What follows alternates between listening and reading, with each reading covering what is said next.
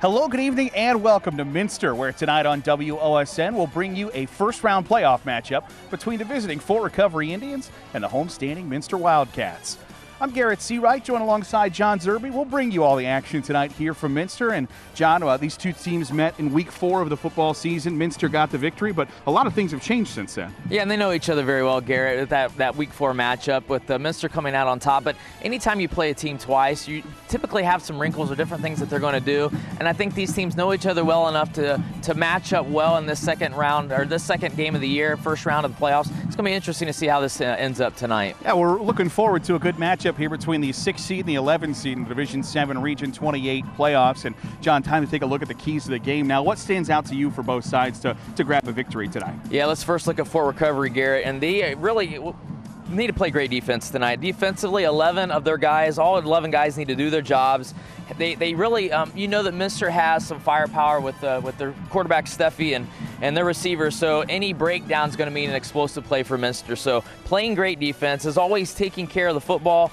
Turnovers really hurt them in the first meeting, and so they really want to make sure that they keep those turnovers clean tonight. And then obviously taking advantage of matchups on the outside. They feel like they have an opportunity to throw the ball not only deep, but across the middle and on the flats as well. So really looking forward to those matchups on the outside. Yeah, Troy Holman, just a sophomore, but first-team All-MAC performer for the Fort Recovery Indians, which you don't see too often in the Midwest Athletic Conference. Well, no, and especially as a sophomore, and it's tough to make first, second, third team anywhere in this league especially. So those matchups are going to be really a telltale sign for tonight. And for Minster and Seth Whiting's squad, what stands out for the Wildcats? Well, I think for tonight, you know, it sounds crazy, but they got to score points. They score 30 points a game, but they give up 24. So they got to outscore Fort Recovery tonight. I really think they need to spread the ball around on offense. You know, Brogan Steffi, he's gonna get his carries, he's gonna get his throws, but with his receivers, Niemeyer, Webker, and Kaus, he really needs to get the ball out in those guys' hands and let them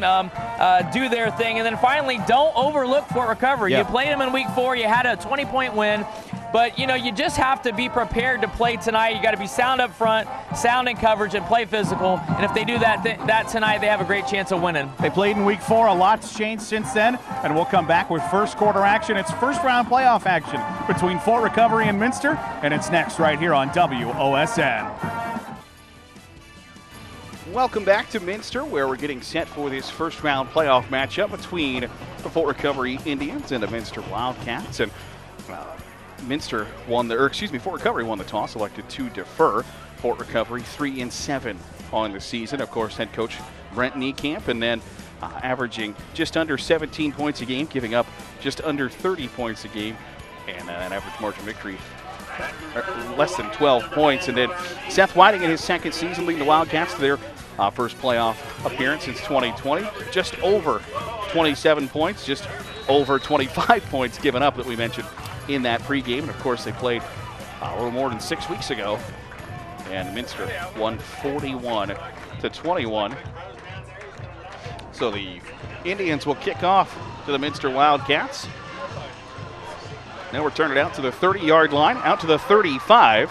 That's Connor Schmiesing, who wears number 10 at home. And he brings it out to about the 40-yard line, so the Wildcats could have pretty good starting field position. Yeah, really good start there on the opening kickoff. Connor Schmiesing getting a good stop there. And, you know, as we look at this matchup, you know, this versus number 6 Minster and 11 Fort Recovery, this region, Garrett, is tough. I mean, you look at Fort Loramie, you look at Mechanicsburg.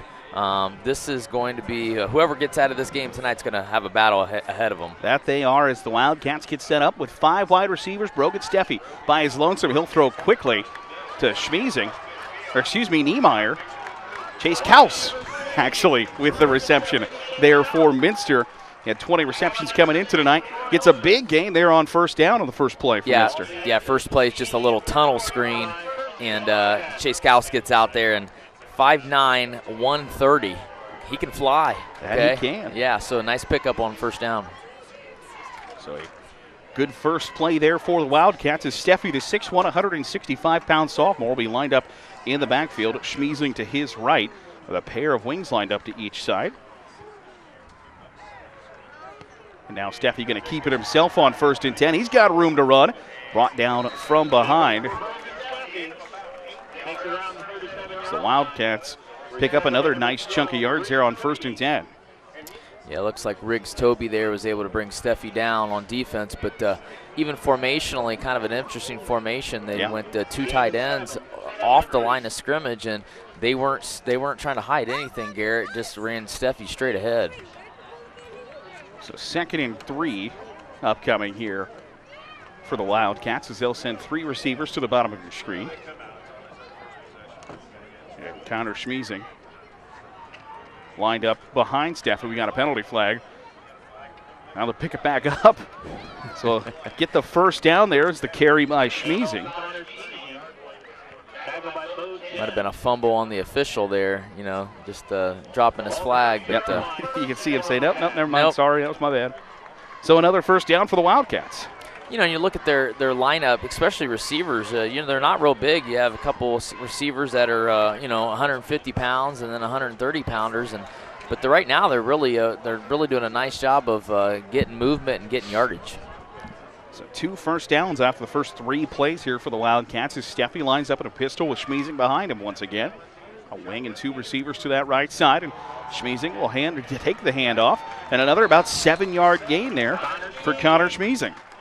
Yeah, he's kind of getting in a rhythm, coming from that opening kickoff and getting yards, and now you're getting a lead blocker here and getting yards. What a nice first down gain. So a couple of consecutive carries here for Connor Schmeezing has the Wildcats knocking on the red zone's door. 2nd and 4. As Steffi play action. Slings it out here to Devin Webker. Webker's got the first down and more inside the 10-yard line, down near the 5-yard line, carrying some Indian defenders, but a nice carry after the catch by Devin Webker. Yeah, those yards after contact are huge, and I like what Minster's doing, just the real quick passing game. Nothing really nothing downfield, just trying to get the ball out and quick to their playmakers, and it's been productive for them. So it's 1st and goal here for the Wildcats, the first possession of the game.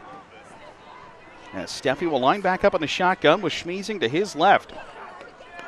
They'll now send James Niemeyer, the first-team All-Midwest Athletic Conference wide receiver, out wide to the right. And Steffi will keep it himself on 1st and goal. And Brogan Steffi is into the end zone from 6 yards out for the first score of the night for the Minster Wildcats.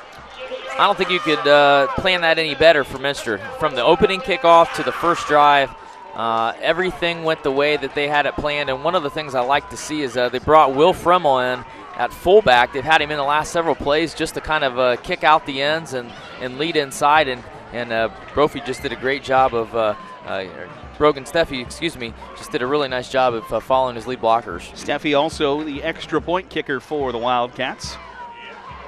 As the snap is back, the hold is down, the kick is up, and the kick is through the uprights and good.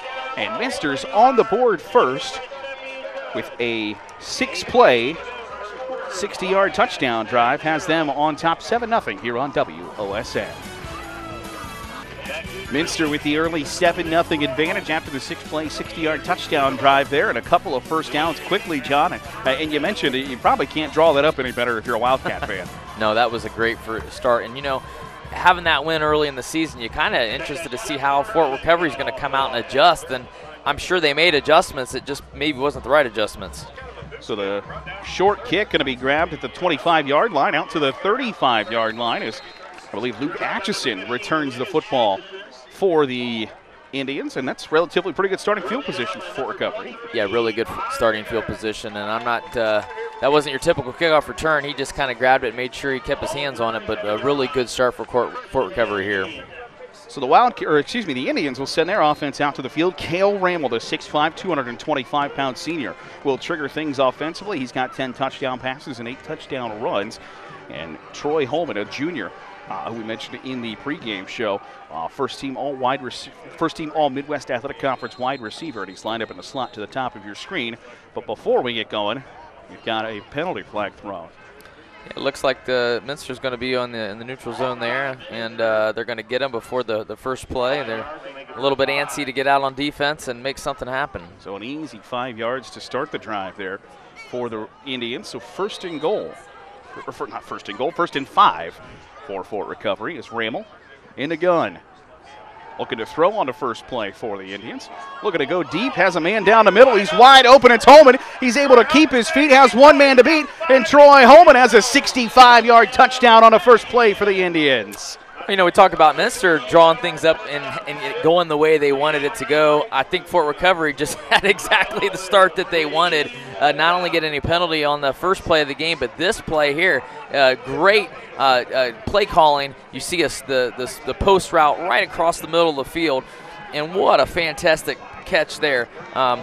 And getting out there, and not only getting out and Troy Holman getting that catch, but then breaking the tackle at the end to put Fort Recovery in position to tie this game. Yeah, he had to stretch just a little bit to grab that football and then able to regain his balance. Fine athleticism on display there by Holman, and it looks like the Indians going to line up to go for two. Well, and they're not they're not going to hold back here. They're going to go for it and see what they can get.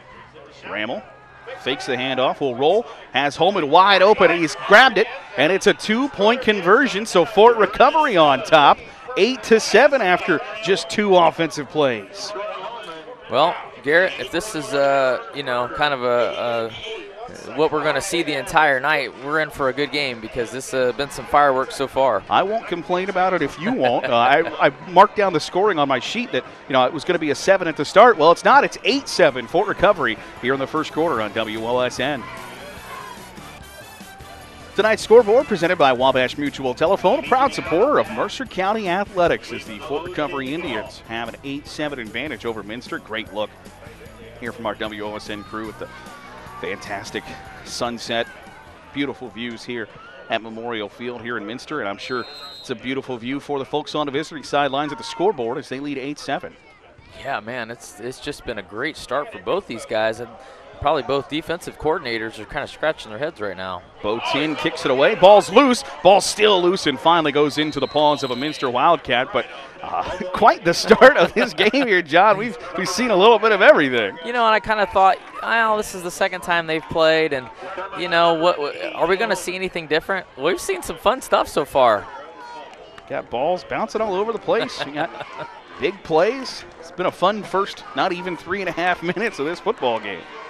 Well, and I think that's the fun thing about, playing a team that you do know well. All those secrets as far as schemes and things like that, they're out the window, So now it's just really going to come down to execution. So Staffy will line back up in his shotgun. Tied into the bottom of your screen. Connor Schmeezing the handoff. Tries to make a couple of guys miss. Able to get out to the 40-yard line before he's cut down. Reese Wendell in on the stop for Fort Recovery. But again, Minster averaging just 3.4 yards per carry coming into tonight. They've got to be at 8 here in this first quarter. And they've in the game plan has said we're going to run the ball. We're going to establish our running game. We're going to establish our screen game. You'd have to think at some point they're going to set something up to throw deep, but they've made a point to run the ball tonight. Well, and Minster head coach Seth Whiting told us, hey, we got to be physical. If we're going to make a run here in the playoffs, we're going to have to play that brand of football, and they've showed that here in the opening stanza as Brogan Steffi gets across midfield out to the 45-yard line. Another first down scamper by the sophomore signal caller. Yeah, he's got a bright future. I mean, all the things that he can do. I really like the way he runs the football. He's 6'1", but he runs low to the ground, and I like how he protects the football as well. But like we said earlier, they are setting the tone, wanting to be physical, wanting to show that this running game is going to be the key component early. So that nose of the football line at the 45-yard line as the Wildcats get back in the pistol. Schmeezing lined up behind Steffi. And he'll hand off to Schmeezing once again. Has to reverse field. Makes a couple of guys miss out to the 40 before he's swallowed up. But very close to another first down carry there as Bo Tin on the stop for Fort Recovery. Yeah, they just pulled, looks like they pulled one of their guard, and then they had their fullback there coming through. Will Frimmel once again making nice blocks and really creating gaps there for Schmeezing to get yards. So 2nd and 2 upcoming here for the Wildcats. As Steffi with Schmeezing to his left. Will turn and fire quickly, looking for James Niemeyer, his first catch of the night. And the first team All-MAC performer makes one man miss, a penalty flag thrown, but he's inside the red zone if that call stands. Yeah, bubble screen, quick screen, just getting the ball out in space, trying to get it to Niemeyer. another sophomore out on the field for Minster. And it looks like it is going to be on Minster, maybe a hold there in the secondary. You see number 3 there, Devin Webker, maybe holding on for just a hair too long, and that'll bring the play back. But it's pretty much right back to the line of scrimmage. And that's tough because, you know, when the line's blocking, they're kind of hidden by each other. You know, the officials are watching maybe 1 or 2 guys, but when you're out in the open like that, and that official standing right there, it's hard to make a great block without holding. So instead of 2nd and 3, it's going to be about 2nd and 5. As the Wildcats come back out. Scored in 6 plays on their last drive. Steffi with Frimmel lined up as the wing. Will keep it himself. Very close to a first down. Might be about a half-yard shy. It'll be 3rd and short upcoming here for the Wildcats. Yeah, and this is like you said earlier, that was a big play before, but they had such a good starting position there on first. They got such good yardage on first down that really the penalty did not hurt them too much. It gets them in a really good 3rd down position now. Well, and building momentum here has been important in this first quarter for Minster, where, you know, they won 5 straight during the middle of their regular season, and then they lost their last 2 to end the regular season, and some question marks of, you know, how good are we, and you want to feel that out here, and I think this first quarter offensively has gone pretty well. It's gone really well, and I think that they've set the tone by saying we're going to run the ball, we're going to be physical, and this is what we need to do to win, not only win tonight, but in the next several weeks as well. And you know, you look at those last 2 games that they did lose games to, Garrett. They lost to Versailles and New Bremen, not too shabby of teams that they lost to. Not at all. Steffi gets the first down carry, keeping it himself as the clock continues to tick here with 5:40 to go in this first quarter, where Broken Steffi has a couple of first down carries here in this first quarter. Yeah, and a lot of, I would say, possession-wise, obviously it's going to – Minster's really chewed up the clock. I mean, Fort Recovery's basically ran 1 play. But they've really kept their defense off the field. Schmeezing, the deep set back as Frimmel goes in motion. Schmeezing a carry and a big nearly tackle for loss for Fort Recovery. As number 56, who we don't have on our roster. But he gobbled him up high and just lost that grip, but broke right through the line, did number 56. Yeah, I think that's Bo Thin, who's playing defensive tackle. He maybe started the season out with number 52. Well, so, yeah, Bo Thin's right. He's number 52. So there's a 52 and a 56 on the field. I'm not sure. They told us the starting defensive end would be Austin Steinbrunner and Connor Kaikala.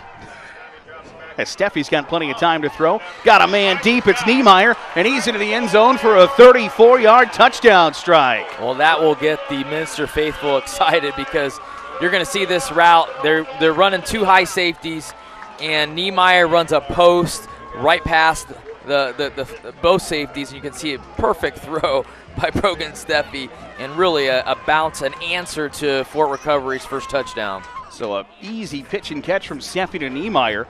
That is Niemeyer's 5th touchdown catch of the season, and it's 13-8 now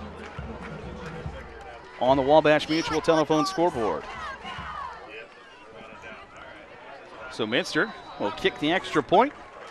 It's up and good, and Minster leads 14-8 over the Fort Recovery Indians here on WOSN.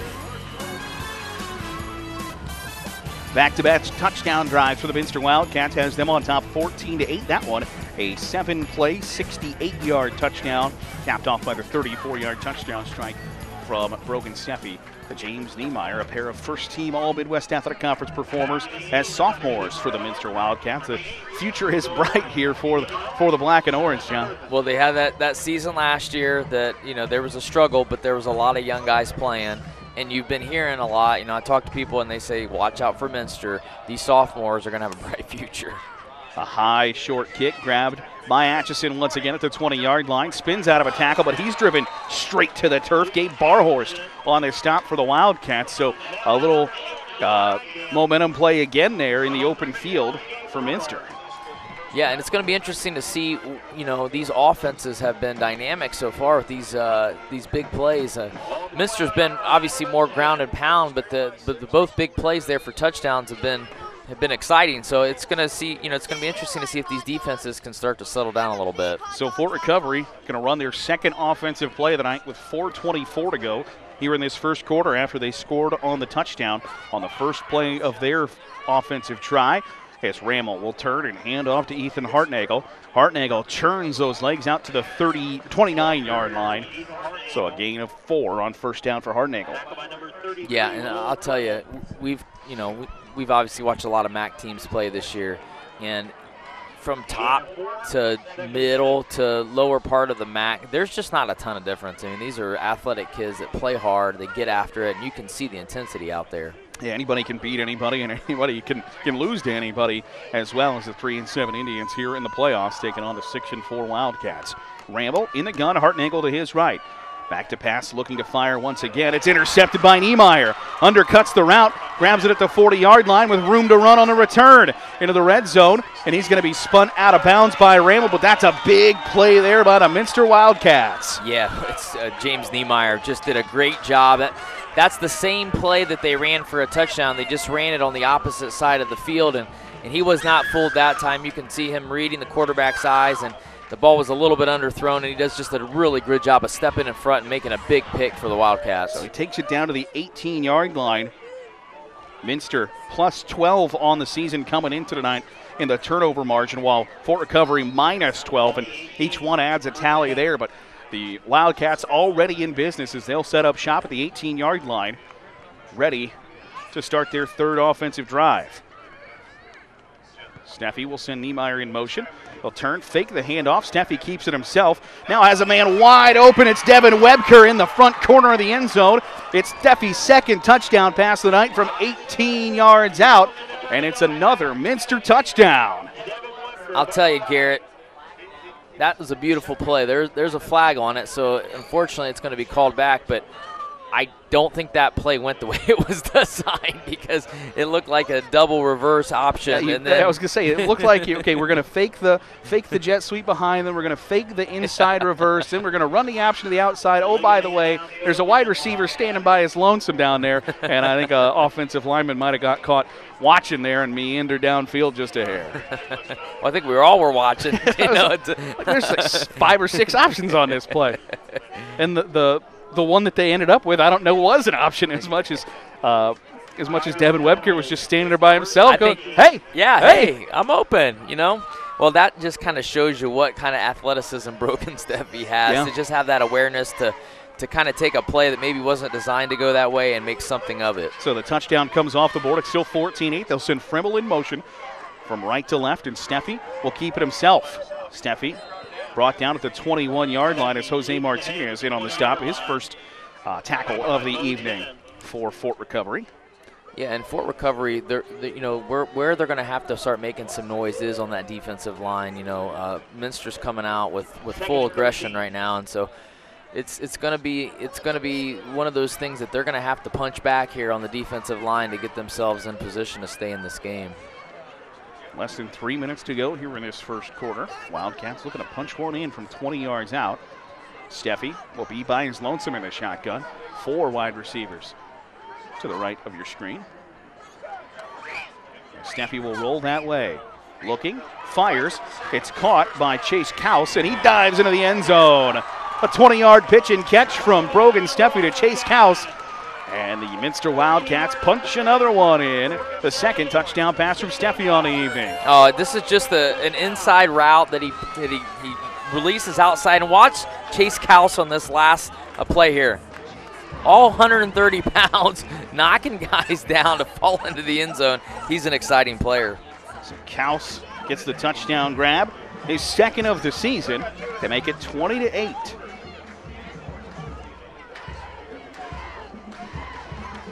.236 to go here in this first quarter. The kick is up, and the kick is good.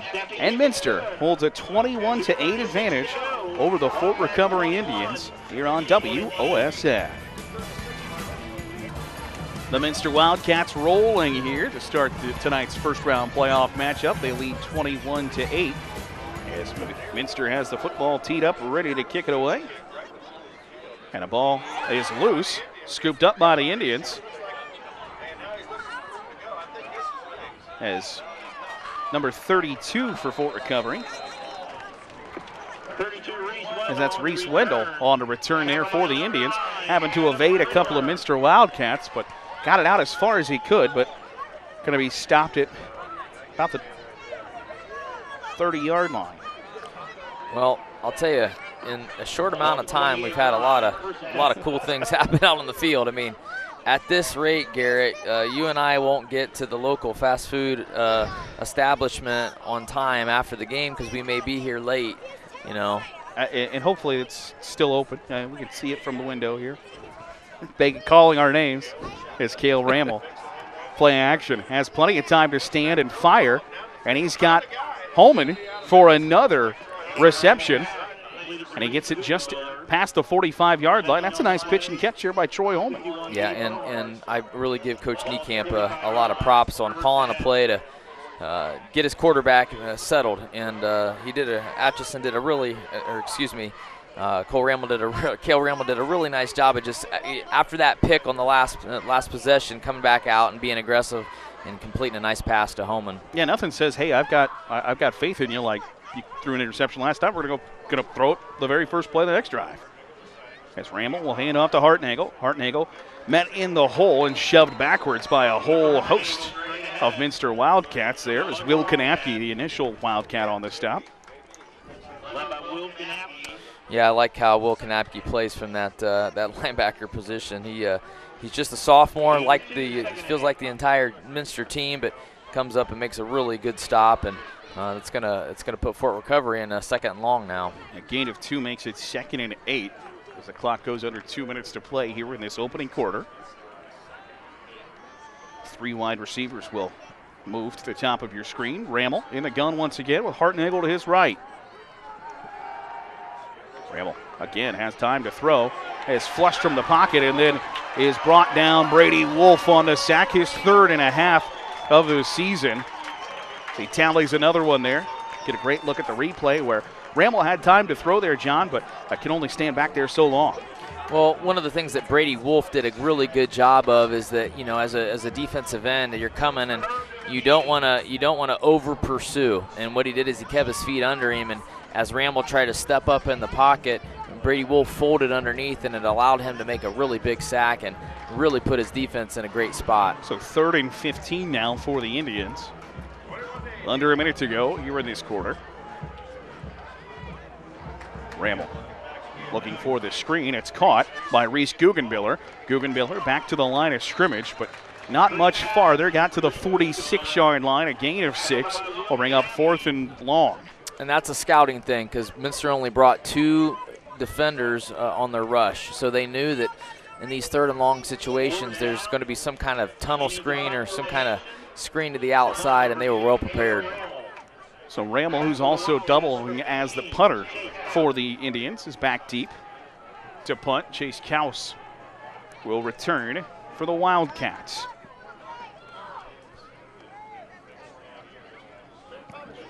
Rammel boots it away. Caught by Kaus at the 23-yard line. Makes one man miss. Slips a tackle. And it's brought down just shy of the 29-yard line, and that'll be the final play of the first quarter. So the second quarter will begin with Minster with the football and a 21-8 lead over Fort Recovery here on WOSN.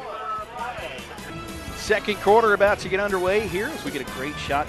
Do I have a bald spot right there? No, that is not. That is a wisdom spot. That is just showing your wisdom and maturity. I don't ever get to look at the back of my head. I don't know if I like that camera angle. I might have to scrap that as the second quarter. Minster not scrapping anything offensively, and they had the ball 3 times, 3 touchdowns as they start the 4th drive.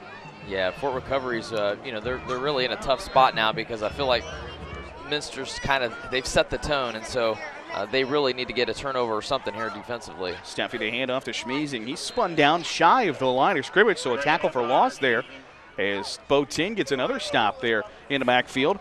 10, a 6', 240-pound senior from that defensive tackle spot making the tackle. Yeah, and I think that's where, I said it just a few moments ago, but that's where they're going to have to start making some noises up front.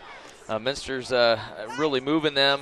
They've made gaping holes in the first quarter to run through, so the defensive line of Fort Recovery is going to have to respond.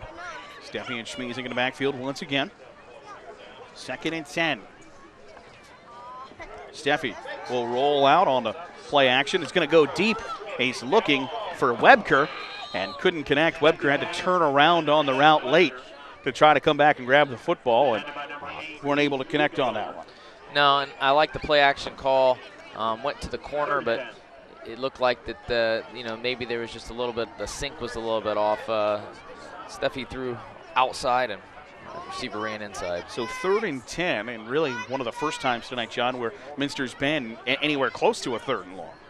Yeah, they've had those big chunks on 1st down, and they've really had short yardage after that. So you might get to see them throw the ball down the field a little bit more here. Steffi, the sophomore, in the gun. A penalty flag will blow it dead before we get going. And a timeout called by the Wildcats before the play. They want to talk it over on 3rd and 10, the first time that they've been faced with a 3rd and long. We'll step aside here on WOSN. The scoreboard tonight presented by Wabash Mutual Telephone, proud supporter of Mercer County Athletics. 3rd and 10 here for the Wildcats. Steffi in the gun, looking, flush from the pocket, and he's going to be gobbled up. Jose Martinez on the sack for Fort Recovery. That's a big play for that Indians D. Yeah, I feel bad now because I, kind of called the Fort Recovery defensive line out a little bit ago, and boy, have they stepped it up and really made some great plays there. And that's the first time Steffi's had any pressure whatsoever, and that really puts them, if they can make a good special teams play here, it's going to give them great field position. So the first forced punt of the evening for Fort Recovery as Minster goes touchdowns on their first 3 drives as the punt sent away. Fair catch signaled for by Holman at the 46-yard line. He grabs it. And you're right, John. Indians going to have pretty good starting field position here. Yeah, I mean, they responded defensively, and I think that's the thing that Coach Niekamp's going to really stress to his kids, especially when they get into halftime here, is that this is going to be the type of game. It's going to be a back-and-forth game, and we're going to have to just stick with it and stay in there and keep fighting back. So the ball spotted at the 45-yard line. As Fort Recovery will go back to work.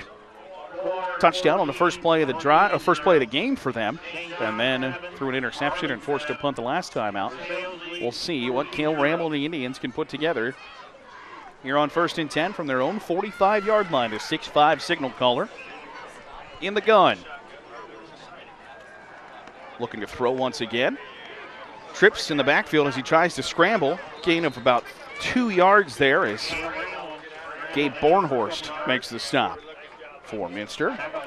Yeah, they brought Bornhorst off of a blitz there, and kind of a delayed blitz, and he comes in there and does a really nice job of making Ramble scramble and getting a good first down stop. So a gain of just 2 there on first down for Fort Recovery. And really, there hasn't been a whole ton of success there on first down for Fort Recovery outside of the pitch and catch to start the last drive.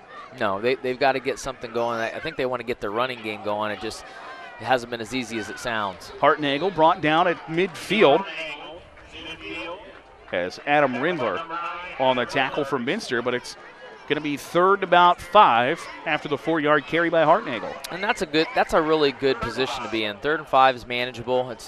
You can basically run about anything that you have in your playbook. It's when you get into those 3rd and 9s, 3rd and 10s, 3rd and 11s, which really puts you in a tough spot. So ball, the nose of the football, right at the midfield stripe here at Memorial Field in Minster. So the Wildcats have a 21-8 lead. Ramble with Hartnagel to his left. Ramble, plenty of time now, pressured, and he's brought down. Charlie Schmeezing, the sack. He had 5.5 coming into tonight, make it 6.5 on the big 3rd down sack from the junior. Well, the coverage was great. They played 2 high safeties, and they had everyone covered underneath. Really didn't have anybody open for Ramble. Now, the tough part was, Garrett, is that it was 3rd and 5 with the ball at the 50. If that ball's thrown away, there's a potential, maybe going for it on 4th down. But with a big sack now, you have no you have no decision to make. You have to punt. After trading touchdowns, we now traded punts between the two as Rammel, the low line drive kick, going to be corralled at the 30 or 25-yard line, as Niemeyer out to the 40-yard line, to the 42-yard line. Or excuse me, not Niemeyer. That's Chase Kaus, as Kaus returns it out for a nice return for the Wildcats. Well, we've watched these 4 Minster receivers. They've all had a really a good season, and they've done some incredible things. James Niemeyer, Devin Webker, Connor Schmeezing. But the one I really like right now is Chase Kaus. He can move not only vertically but horizontally. He is quick. And he reminds me of back in the day, the old Minster running backs, the Parks brothers that weren't big, but man, were they quick. Steffi hands off to Schmeezing. Counter Schmeezing, a gain of about 7 yards there on the carry. And Schmeezing fits that kind of Park Brothers description as well. Not the world's biggest athlete, but he is awful quick when he gets the football in his hands. And I like how hard they run. I mean, they get the ball, and they are north and south right now. I mean, they're not trying to dance. They're not trying to look for a hole. They put their head down and they go. Steffi will be by his lonesome in a shotgun once again on 2nd and 4 with under 8 minutes to go here in this first half. Wildcats with a 2-touchdown advantage. Schmeezing, same motion once again, and they'll hand it off to him once again. He explodes through the hole for the first down. Is pushed backwards by Bo Tin, but he did get enough to move the chains. They like that power scheme. They're blocking down on the front side, pulling the backside guard, and really Gabe Barnhorst is that backside guard, and he's pulling through there and making room for those backs to run through. Justin Bergman leading the way through as well as a lead blocker from his wing running back spot. As Steffi will line up by his lonesome once again. 3 wide receivers to his left, a wing, and a wide receiver to his right on 1st and 10. Steffi keeps it himself. Out to the 40-yard line, continuing to move that pile. A gain of 8 yards there by the sophomore Steffi. Yeah, I feel like I say it every week, so I try not to say it, but here I am going to say it again. You know, these teams, they're so quarterback driven that the blocking schemes are set up for running backs, but when you have the quarterback run, a lot of times defenses are not structurally made to cover the quarterback, and so it really puts defenses in a tough spot to try to defend those quarterback runs. And offenses have done a great job of capitalizing on that. Why am I playing 10 on 11 when I can play 11 on 11? Well, someone got smart a few years ago, and it's been, kind of the spread, extravaganza that we've seen over the last 15, 20 years. Steffi able to pick up the first down as he calls his own number once again. And moves those chains. You get a great look at the replay here. You see Steffi go through the hole. He's met and then able to spin forward and down for a couple of extra yards. And I think the only thing about, doing that is that, you run into that chance of getting your quarterback hurt. We've seen, Marcel Blasingame in Coldwater a few weeks ago go down, and he's out for several weeks now, and that's kind of the risk that you take by running the quarterback so much. Steffi will send Schmeezing in motion. Pump fake. He's got a pump fake again and will keep it himself, and he picks up the first down and more. Just shy of the 20-yard line. Steffi thought he had a man, and he slipped. And so instead tucked it and ran, and he got another first down scamper. Well, the decision-making is incredible. I mean, you see this play develop here, and he has a guy, and he immediately knows he's not going to throw it there, and he just takes it and runs. He doesn't pull up and think about it. He takes it and he goes, and boy, that was a really good run and first down for the Wildcats. So just knocking on the door of the red zone at the 22-yard line. As the Wildcats continue to chew up this clock here in this first quarter on the Wabash Mutual telephone scoreboard. He'll now send Schmeezing in motion. And Steffi looking to throw. Standing in the pocket, flushed as Bo Tin forces him out. He'll throw it in the end zone, nearly intercepted by the Indians. Yeah, that was intended for Kaus, Chase Kaus, and I think the thing that's interesting is that I think he was going against Riggs Toby there. Number 12, but one of the things that happened was that ball was underthrown, and Chase Kaus did a nice job of actually playing defense and making sure the ball didn't get intercepted. Live to find another day on 2nd and 10 here. Steffi gets the call from the sideline, and we'll try to back out to the huddle. He'll be lined up in the backfield with Schmiesing behind him. Frimmel the wing. Schmiesing the handoff. Hole in the middle of the field out to the 15-yard line. Reese Wendell the tackle. Just a 5'10 freshman, but nice job there from his linebacker spot to make that stop. And you see Minster going tempo now, quickly getting to the line of scrimmage and trying to catch Fort Recovery off balance here. Another Schmiesing carry, and Schmiesing out into the open field. Schmiesing to the pylon. He's in for a touchdown. A 16-yard touchdown run for Connor Schmiesing as Minster extending that lead to 27-8. They quickly went and got set. Fort Recovery quite wasn't ready, and you see Schmiesing just do a fantastic job of avoiding tacklers and then getting to the corner of the end zone to give Minster really a commanding lead here early in the second half, or first half, Garrett. 16-yard scamper by Schmiesing. He's listed as a wide receiver, but has done a nice job on the ground here in the opening half for the Minster Wildcats. Steffi's extra point is up and good, and make it 28-8 Minster on the Wabash Mutual telephone scoreboard here in the second quarter on WOSN. The first half offensive explosion by the Wildcats has them on top 28-8 over the Fort Recovery Indians. I'm Garrett Seawright, joined alongside John Zerby here as the Wildcats await to kick it away to the Fort Recovery Indians. As that is onside kick, or short kick, I guess would be the better terminology, but it's corralled by Alex Garkey, and he makes the easy catch there. And it's going to be relatively good starting field position there for the Indians. I always laugh because I don't know if there's a formal name for that kickoff. You know, like you have like a pooch punt, but yeah, I don't know what you call that. And I've coached for a long time, and there's never really a good name for it. The old sand wedge kickoff there. I don't know. It's time for you to create something. I'm going to be laying in bed tonight about 2:30 in the morning going, what are we going to call that? What are we going to call that?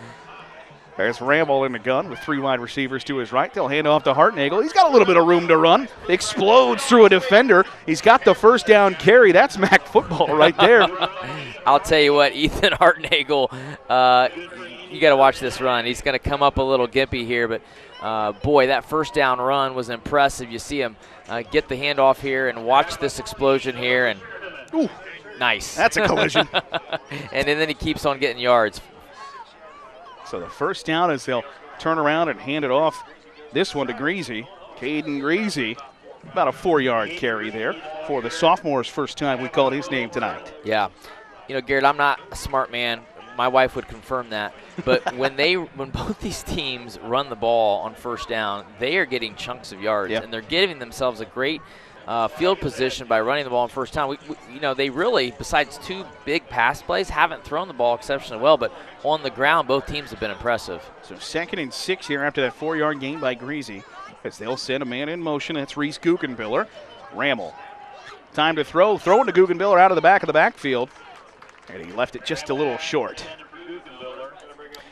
And, down this early, you hate to look ahead, but I think that, being past the 50-yard line, they're in 4-down territory. You've seen them being aggressive the first time they scored, going for 2.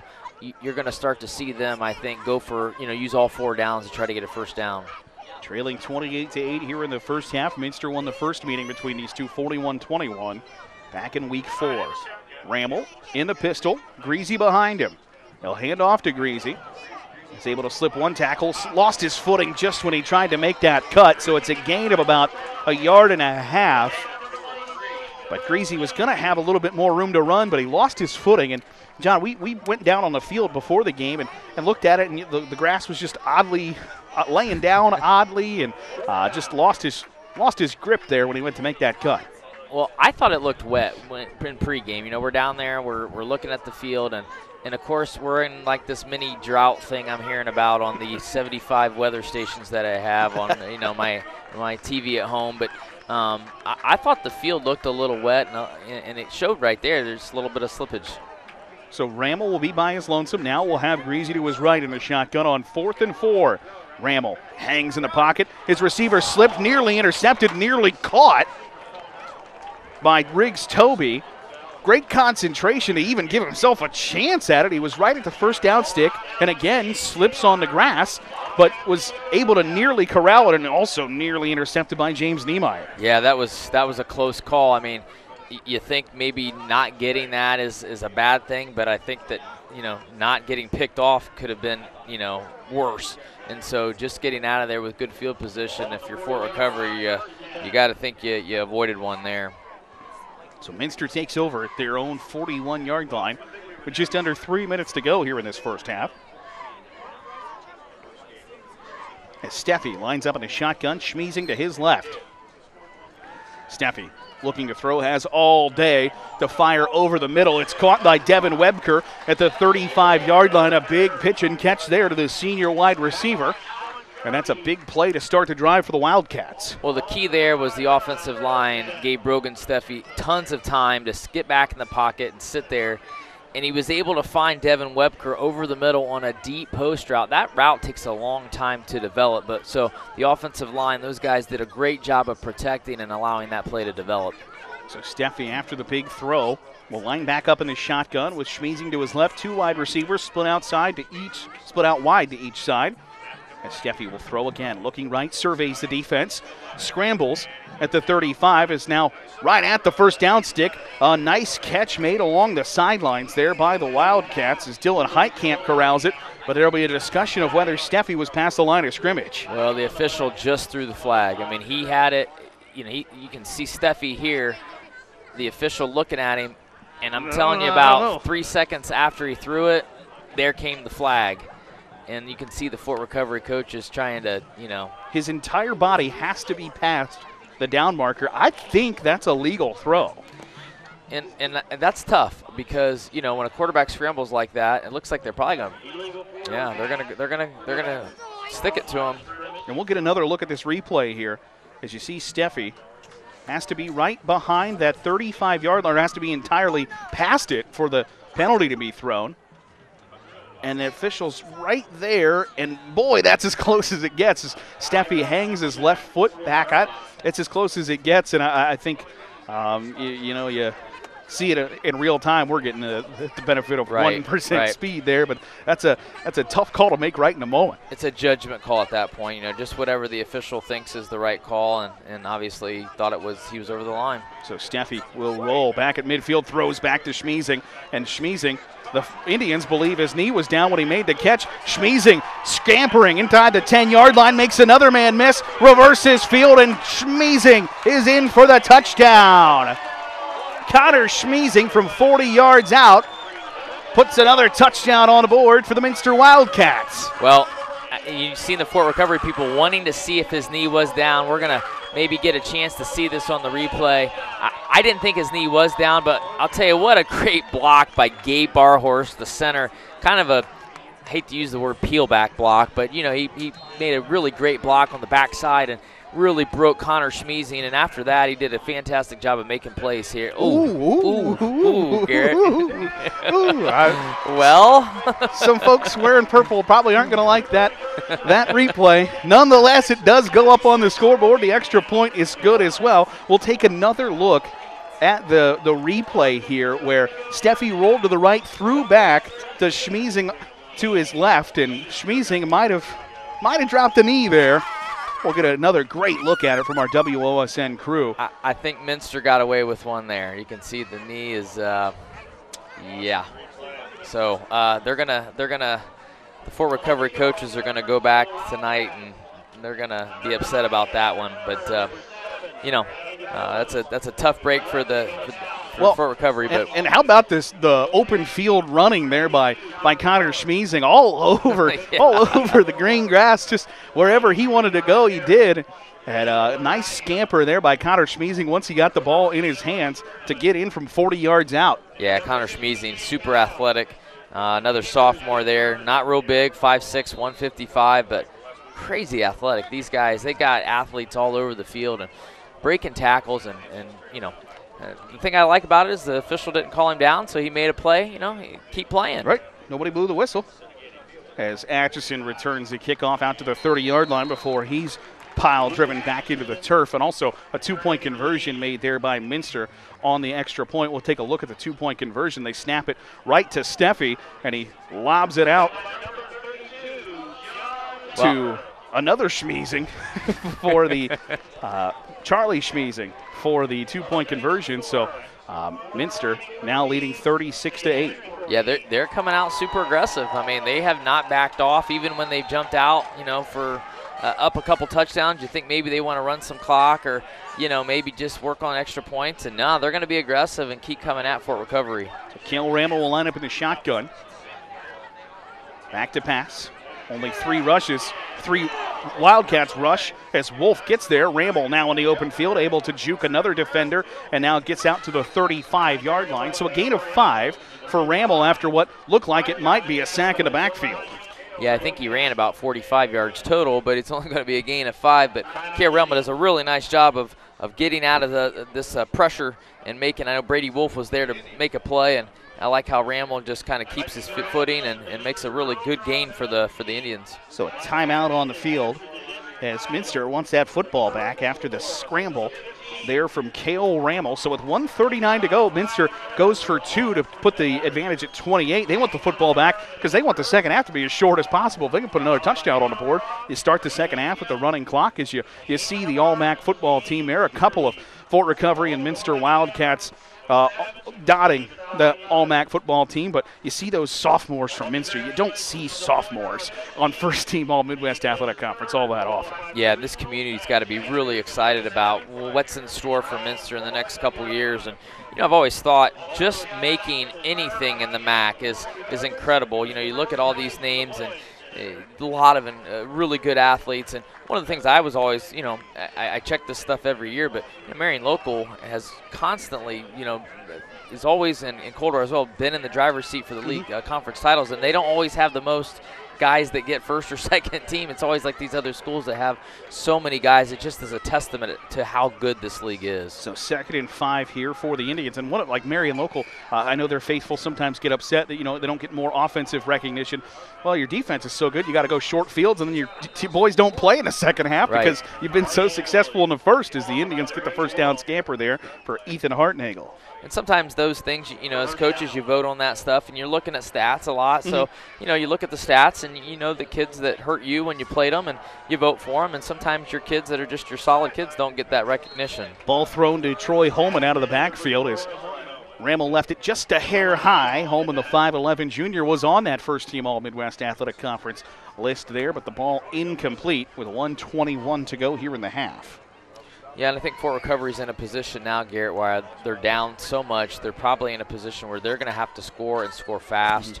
And not just because it's, at the end of the first half here, but just because they're down so much. And it's not what they want to do. They want to be a little bit more balanced than what they're going to have to be. Indians will get the football to begin the second half as Rammel, time to throw once again, steps up in the pocket, tries to split a pair of Wildcats, but he's tugged down to the ground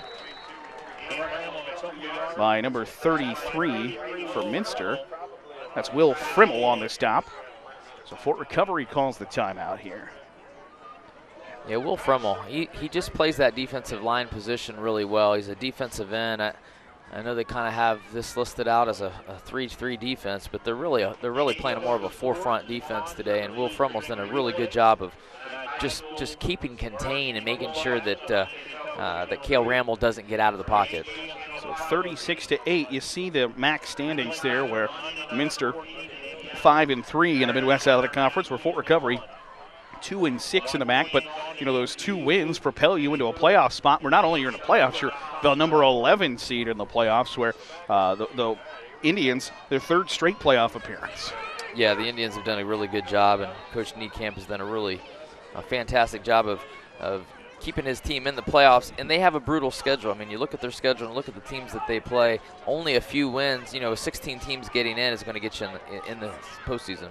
And Brett Niekamp's been a head coach there for 17 years, where when he started, I was in high school at Parkway, and Fort Recovery Parkway was whoever won that game was going to be their only win of the year, and you weren't going to finish last in the MAC. And now the Indians have a state championship under their belt and are in the playoffs for the 3rd consecutive year as Rammel rolls. It's caught for the first down there as Reese Guggenbiller makes the catch at the 45-yard line. Brought down, but it moves the chains. Yeah, it was a big play there, and a nice job of finding the soft parts of the coverage and completing the pass. And now you're going to see him go tempo here, a 2-minute offense trying to get in before halftime. Rammel getting the Indians set. Now will roll to this near sideline, looking to throw once again. Will stop, goes deep for Guggenbiller, and out through him just a hair. Well, on that play, I've seen one thing, and I've seen that Rammel has a gun. I mean, he literally was rolling to his left and turning through back across his body, and he threw it about 20 yards too deep, but boy, he has a cannon. And just flip those hips right in the middle of the field and let it fly.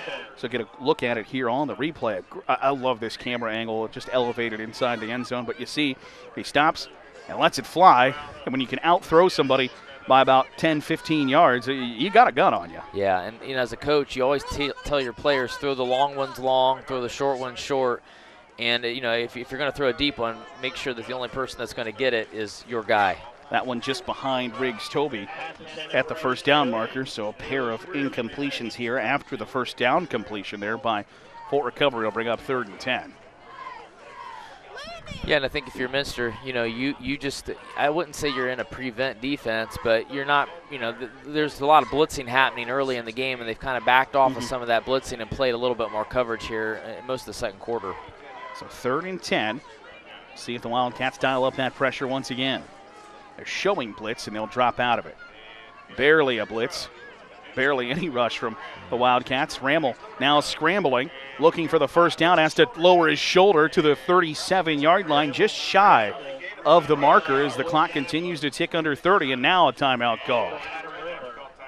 Yeah, and you hit the nail on the head. I mean, they're showing blitz, but they're only bringing 3, and those guys they're not really coming very hard, and that's because Rammel has got an arm and he can throw deep. So they got to play coverage, and they definitely don't want to give up anything here right before halftime.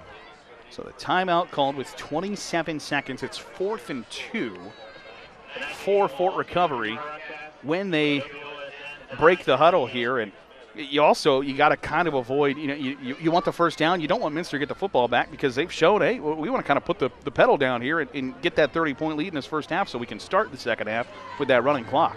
Yeah, I have no doubt that if they do get a stop here, Minster's they're gonna try to score. I mean, they're not gonna take a knee and go into halftime. They're gonna stay aggressive, and that's the kind of mindset that Coach Whiting is just really trying to instill in these players, is that no matter what time of the game, no matter what game it is, we're gonna be aggressive. So 4th and 2 out of the huddle. Wildcats with a 36-8 lead. Indians trying to move the chains and trying to put some more points on the Wabash Mutual telephone scoreboard. As Rammel has Hartnagel to his left in the gun. Wildcats will drop 9 into coverage as Rammel surveys the defense. Now will scamper, has the first down and more. Rammel just outside of the red zone at the 21-yard line. Yeah, Cale Rammel just did a really nice job, Garrett, because like you said, about 9 guys in coverage, playing really a true cover 4 where there's 4 guys deep and 5 guys underneath so there's just not a lot of space for receivers to get open. But Rammel did a nice job of not only scrambling to get the first down, but getting out of bounds to stop the clock. So 15 seconds remain here in this first half with the ball at the 20-yard line. Cale Rammel, the 6'5 senior with 10 touchdown passes on the season. Would love to add another one here. In the gun, rolling to his right, looking, pressured, still holding on to the football, and now we'll just dump it out of bounds. Yeah, smart move. That gives them an opportunity now for maybe one play. It's going to have to be quick. And, at this point, I don't think a field goal is going to do you any good. The Indians 0 for 1 on field goal attempts this year. 8 seconds and no timeouts. Probably not going to have the opportunity to run more than one play unless you are throwing immediately out of bounds. And, without any timeouts, it's going to be really difficult to do that. So I think you just take your shot here. You get your receivers down in the end zone, and you just throw it up. And, if you get picked, you get picked. So Rammel with 8 seconds to go in the half. The play will be the 11th of the drive. As he'll roll to the right. Looking. Ball is swatted away and coverage by Devin Webker. So 2 seconds remain.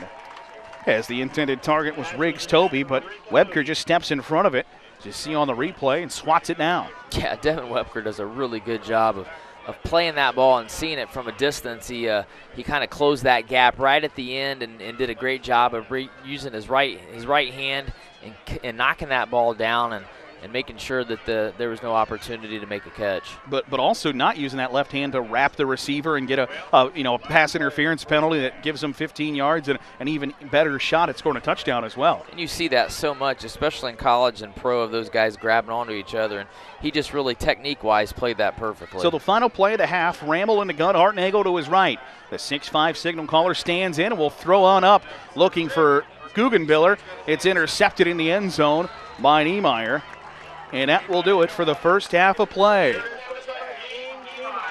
James Niemeyer's 6th interception of the season comes at the end of the half as it's just a jump ball looking for Reese Guggenbiller, the 6-foot junior, and instead it lands in the hands of James Niemeyer, the 6-foot sophomore, and that's how the first half ends. So we'll head to the break. Minster with a 36-8 lead over Fort Recovery here on WOSN. Second half about to get underway here in this Division 7 Region 28 first-round playoff matchup where Minster holds a 36-8 lead over the Fort Recovery Indians. I'm Garrett Seawright, joined with John Serby, bringing you all the action here from Minster, where the first half, John, really went pretty well there for the Wildcats offensively. Yeah, a lot of excitement and a lot of fun, and you can see the big plays over and over again, Garrett. I think we were kind of surprised to see those big plays early, but it was a lot of fun. And the Wildcats gave up that touchdown on the first play of the game for Fort Recovery offensively, and then rattle off 29 straight points to kind of say, hey, we're going to take control here in this first half. Yeah, and I know they wanted to come out and set the tone of being aggressive, and they did that. And now they've got such a big lead here in the second half. It's going to be interesting to see what they do, if they stay that aggressive or they try to just take time off the clock. So Fort Recovery will receive the opening kickoff here in the second half. And they'll kick it. That's that, sand wedge kickoff once again there, where Atchison's got his 4th return of the night, and he's into the open field out to the 40-yard line. A nice return there by Luke Atchison to get it out to the 40-yard line there for the Indians. Yeah, and if you're Fort Recovery, it's going to be interesting to see what the halftime adjustments were. I think that they wanted to establish their ground game and really get their offensive line involved in their offense, but I think at this point, being down, you're going to have to open the playbook up and continue to try to throw the ball downfield. And really, you got nothing to lose. No. If you're down by 28, and it's the final game of the year, if you don't get 28, so you can do whatever you want. As Hartnagel, the carry, reverses field, brought down at the 44-yard line. I think one thing they'll have to do this half is try to keep their own defense off the field. I felt like Minster's offense was on the field quite a bit, especially early in the first half. So running the football, you can see a nice hard run there to get positive yardage. Brady Wolf, the tackle for the Wildcats, and Minster held the football for 14 minutes of the 24 minutes there in the first half, so they were on a decent chunk more than Fort Recovery's offense was. Ramel in the gun. Another handoff to Hartnagel. He's got a little room to run out to the first down marker before he's stood up by that Minster defense, but it will move the chains on the second carry of the half. Well, we talked about it in the first half, but just establishing that run game, especially on first down, and they got a good gain on first down, and that enabled them here on second down to get a really good start. Both these teams have run the ball well tonight, Garrett. So it's interesting to see them come out and say, let's go back to the running game and establish it. Well, and it just opens up everything else there. Play action pass was the first play of the game that went for 58 yards on the touchdown, and they'll turn around and hand off to Hartnagel once again. And Hartnagel has positive yards, another 5-yard carry there for Ethan Hartnagel, the sophomore. Yeah, I've been impressed with Hartnagel tonight. He does a nice job of keeping his footing. We've seen earlier, it is kind of slick out there. I see guys, they kind of look like they're having trouble with their feet, but he does a nice job of keeping his balance and keeping his head up and down and his body square. So you can tell that they talked about establishing a run there at the halftime break. 3 straight carries for Ethan Hartnagel. Brings up 2nd and 5 as he'll line up behind Ramel in the pistol. And they'll fake the handoff to him. Ramel looking to throw, takes a hit as he uncorks one, gets it deep, and is that the 3rd interception for Niemeyer? Are you kidding me? Holy moly! James Niemeyer with one of the catches of the year. He tucks it on his helmet. My goodness, what a grab by James Niemeyer. I'll tell you what, this is probably going to be a top 10 play of the week. I mean, if you see the great throw by Rammel, but James Niemeyer getting here and did a great job of not only making the catch, but making sure the ball doesn't hit the ground by putting it on top of his helmet. What a grab. He rolls over to avoid the grass touching the ball. You see a great look at it there. He makes sure he gets the interception. What a corral by James Niemeyer, his third interception of the night, and that one stands out a little bit more than the first two. That was impressive. There's an exclamation point on that play, and that'll be something fun for Minster, tomorrow as they're looking at the film, and I can imagine the film room getting excited about that pick. So Minster, unfortunately, backed up in back near their own goal line at the 5-yard line. Schmeezing, the handoff, Connor Schmeezing off to the races. Connor Schmeezing looking to go 95 yards. Stiff arms is down at the 40, but another big carry for Connor Schmeezing. Had 61 rushing yards in the first half, has about 55 there. Well, and just what a fantastic cut right at the line of scrimmage to break it open. And at this point, it's a track race. And, boy, he got out there and got great yardage. And that was really kind of the answer to what Minster needed for the field position. Touchdown saving tackle made by the Fort Recovery Indians. But a big rumble there for Connor Schmeezing. And a sideline warning issued to the Minster Wildcats. They've got a couple of things to be happy about there. Back-to-back plays that will get you off your seat. Well, they are exciting. And, we talked at halftime with, some of our press box people that we're hanging out with tonight, and they just have a lot to be excited about. This sophomore class is not only, like I said the word exciting, but just they're elusive. They get out there and they make plays, and that's what makes it fun to watch. Connor Schmeezing, one of those sophomores for the Wildcats. Sophomore quarterback Brogan Steffi joining him in the backfield on 1st and 10 from the 40. They'll send Webker in motion, in closer to the line. Steffi looking, now will scramble. Eyes downfield, nearly intercepted. Is it? It is picked off by Ross Pearson. Nope, they'll say it touched the turf. But Ross Pearson, the 6'1 senior linebacker, thought he had a pick. Yeah, and it looks like Steffi just almost like he almost slipped there kind of at the end, and I think maybe somebody got a little hand on it. Good call by the official, seen a little grass on the ground, and really nice job of Fort Recovery to play good defense on that play. Yeah, you see Steffi, when he goes to throw, he ends up kind of jumping just a bit maybe, or just losing his footing. He doesn't have a foot on the ground, and that you see that ball just nose dive, but it did get a little grass there, and Ross Pearson didn't care. He wanted to pick. He did. Pearson did a really good job coverage-wise of being in the right position. Steffi in the gun, Schmeezing behind him. Hand off to Connor Schmeezing. Has them lead blockers met in the hole by Riggs Toby. So a gain of 5 there for Schmeezing on 2nd down. One of the things I like about Schmeezing is that, sometimes you have to let plays develop. They're not, there are plays where you're just trying to hit the hole as fast as you possibly can.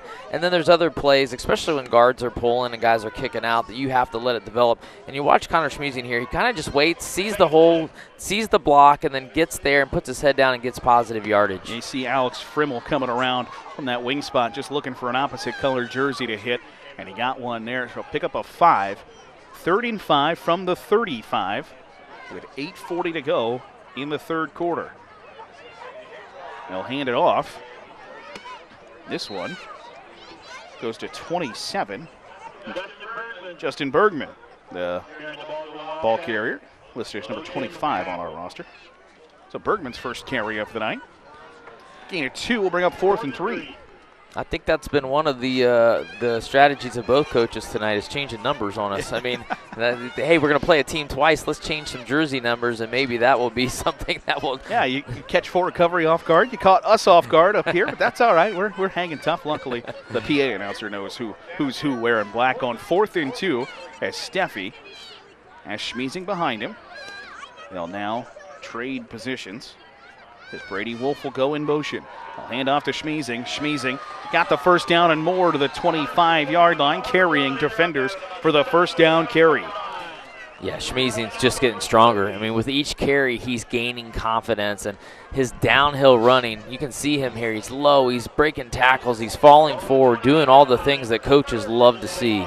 You get a great look at that hole opening up there for Schmeezing from that end zone camera replay that he just found the hole, needed 3 yards, and was able to barrel through and pick up several more to get to the 25-yard line. The sophomore Steffi takes the snap and will roll to his left. Now sets up, throws back this way. One hand grab nearly corralled by Wolf.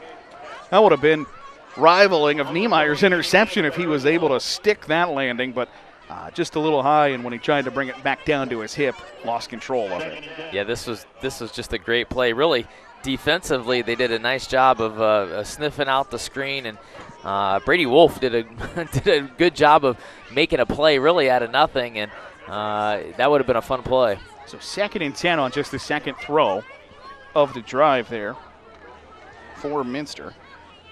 Both passes have been incomplete. As Steffi has Schmeezing behind him. Turns, throws, the miscommunication, and it's intercepted by the Indians.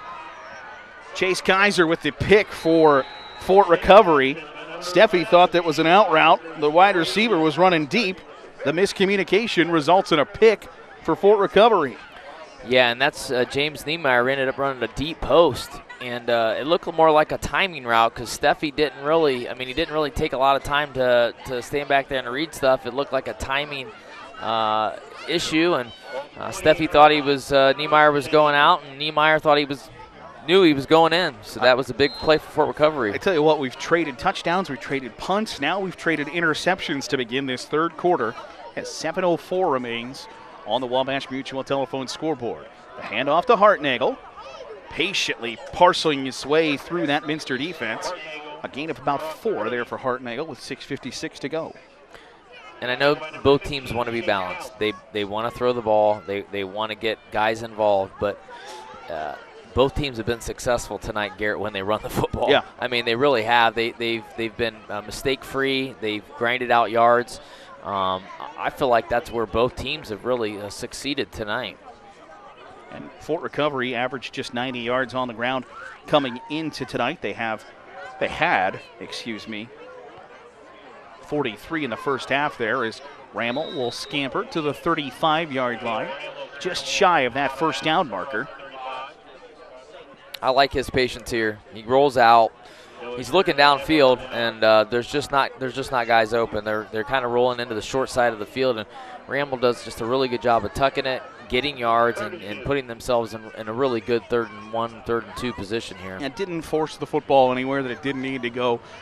Anytime you're moving forward, our coach used to say, you can't go broke taking a profit. So 3-yard gain brings up 3rd and 2.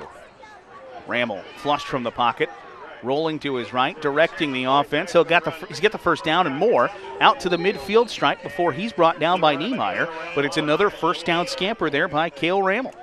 Yeah, Rammel, I like how he's just poised back there. And then when he does take off running, he knows it. He's telling his guys, hey, please block that guy for me. And he's able to pick up big yardage and puts them at midfield. So the Indians pick up a first down. Ball now at midfield. Rammel with Hartnagel to his left and 3 receivers to the bottom of your screen. On 1st and 10. Hartnagel to carry. Again, patient running. Hartnagel has a 10-yard gain and more as he moved the chains with that 12-yard carry.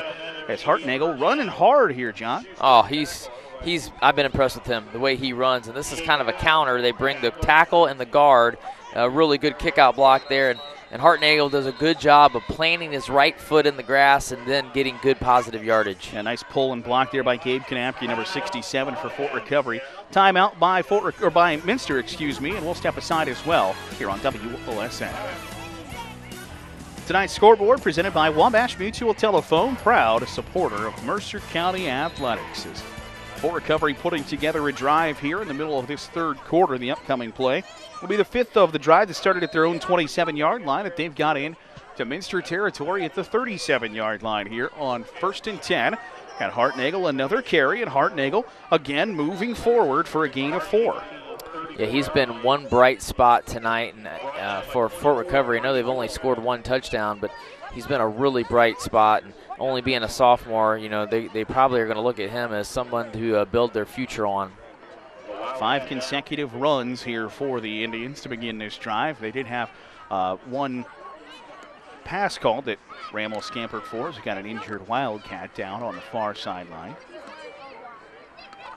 Get the convergence of the athletic trainers taking care of the Minster Wildcats. As you see the final Associated Press poll where several local squads represented here as Division 7 really up for grabs. Anybody could come out of Division 7, and as you see the just sheer number of teams listed there in the top 13 from our area, we got a great chance to be represented in Canton once again. Yeah, Division 7 is that interesting one because Marion Local is up into 6. So, you know, when you look at Division 6, you kind of assume, you know, it's Marion Local's in the driver's seat. But Division 7's the interesting one. You know, you hear New Bremen's name thrown out there a lot. One team I would look at is LCC. You know, they've had a great season, but kind of quietly because they don't play a lot of area teams anymore. And, you know, I know they battled Fort Loramie just a few weeks ago to a really good game. But those 2 schools, Fort Loramie, LCC, and then obviously New Bremen, we don't see Antwerp much, but they are loaded this year. So it's going to be interesting to kind of see how Division 7 shakes out. And credit to the Archers. Was it 7 years ago they canceled their varsity football season because they didn't have enough kids, and now they're, you know, undefeated, the number 4 team in Division 7. In the final Associated Press poll is Adam Rindler, the injured Wildcat. That's walking good. Under his own power. Yeah, it's good to see him walk off the field. You know, one thing that you don't want to see at this point of the season is somebody going down in the playoffs. I mean, I feel like injuries typically happen earlier in the year, and you know, by this point of the year, guys are beat up and hurt already. So it's nice to see him get up and walk off the field. So 2nd and 7 upcoming here for the Indians. As Minster gets final instructions there from Seth Whiting, who familiar with the area. His dad, Vic, won 2 state championships as the head coach at Delphi St. John's back in the late 1990s. As the handoff to Greasy. Greasy, the very close to a first down. I believe he does have a first down carry. So Caden Greasy's first carry of the half ends up as a first down scamper.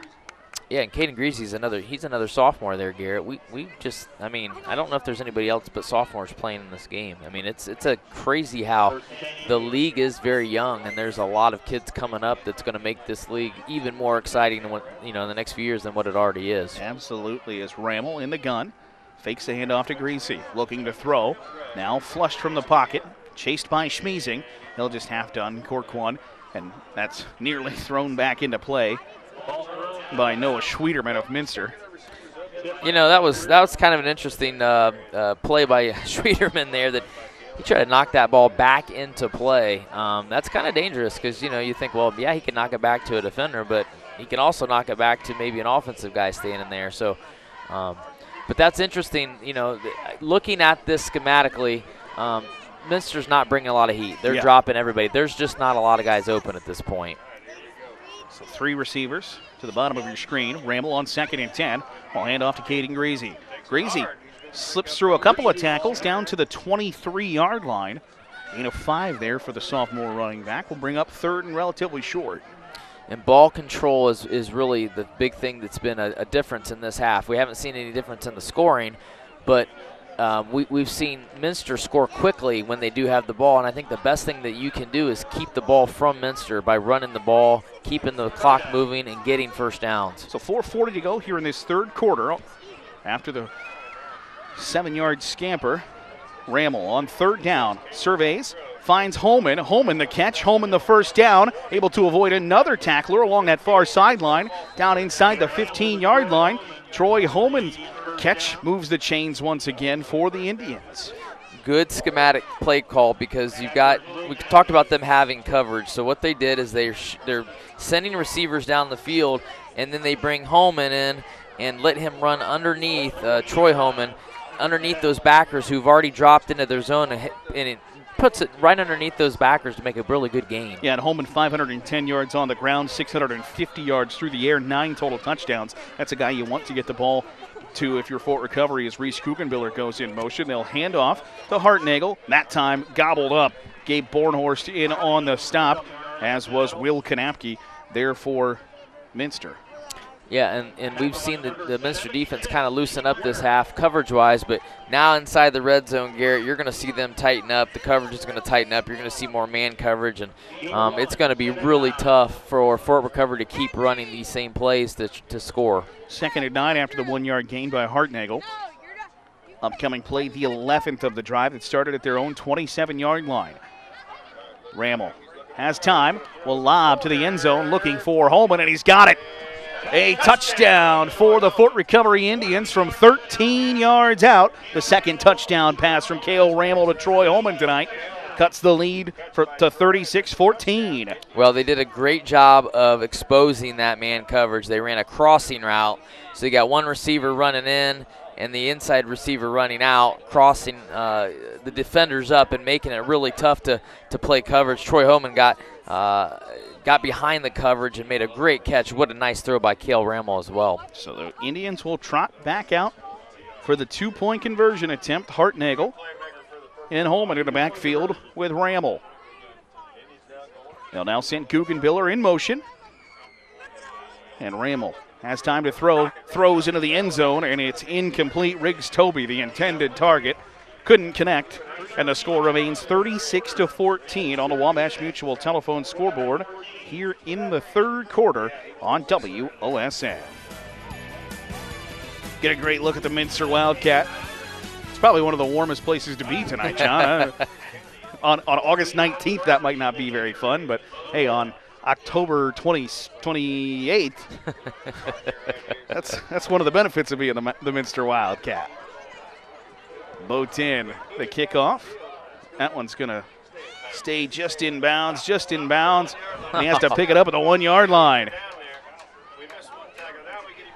As Chase Kaus has to scoop it up at the 1-yard line. That's about as nice of a roll as you could ask for on a kickoff. That was fantastic, and you can't really blame Chase Kaus because it looked like it was going out of bounds, and then it looked like it was going in the end zone. So he's just trying to play it, and it bounced just the right way both times, and that was really a good field position starter for Fort Recovery defensively. Yeah, that football just dies, and he has to pick it up right there at the 1-yard line and to turn around, and the first thing you see is guys in white wanting to come rip your block off. That's a tough spot to be in. To get it out even to the 11-yard line is a nice return there by Kaus.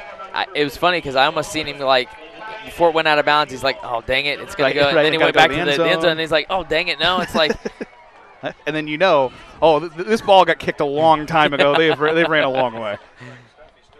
So Steffi in the shotgun, Schmeezing behind him.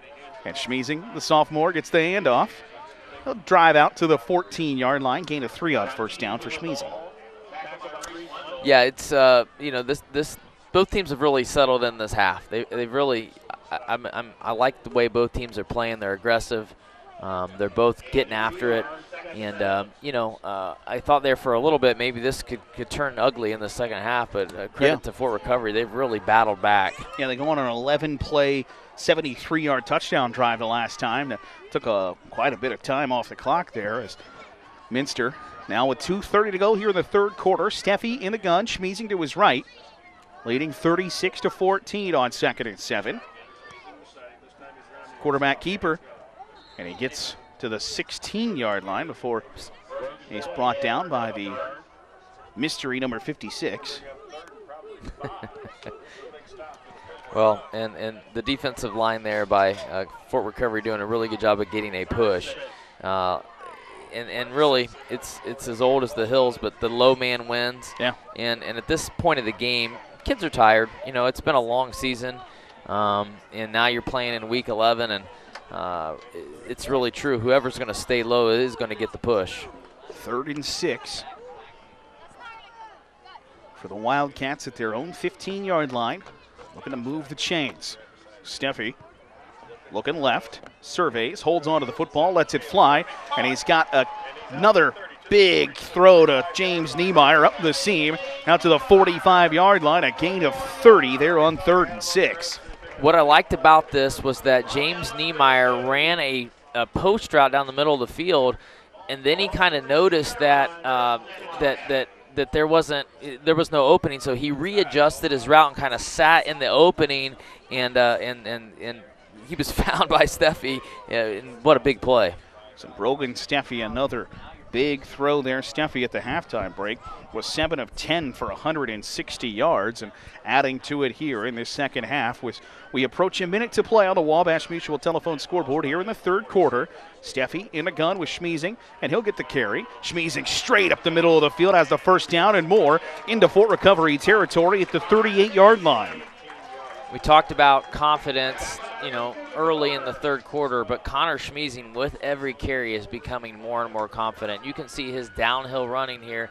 He's just setting his feet and then exploding and putting his head down and falling forward. He's not a big guy, but he is playing big right now. How much of that as a sophomore is the game kind of just slowing down for you the deeper you get into the season? Yeah, I think at this point you're basically a junior. I mean, you really are. You've played your whole sophomore season, so now you're into that second phase, but you're exactly right, Garrett. It is slowing down, and the confidence. I mean, you can just see it. He's carrying, he's brooding with the confidence. He feels good about what he's doing. 1st and 10 after the carry by Schmeezing. Gets another one, moving forward to the 36-yard line as Jose Martinez makes the tackle for Fort Recovery, but more positive yards for the Wildcats.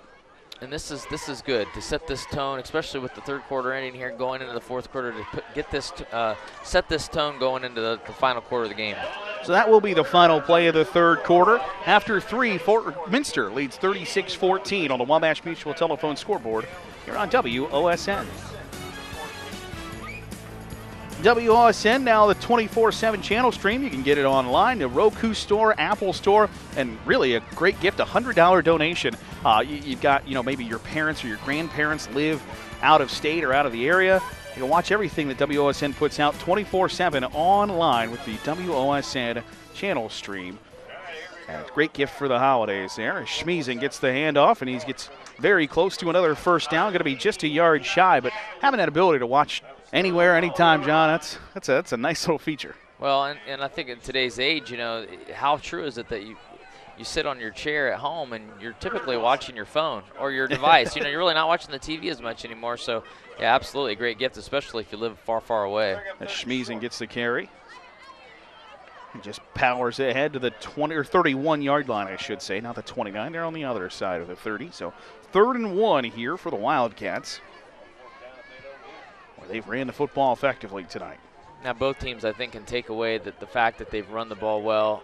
Minster, I think, has got to be excited about Connor Schmeezing. He's got the first down there to the 27-yard line, a gain of 4 for Schmeezing.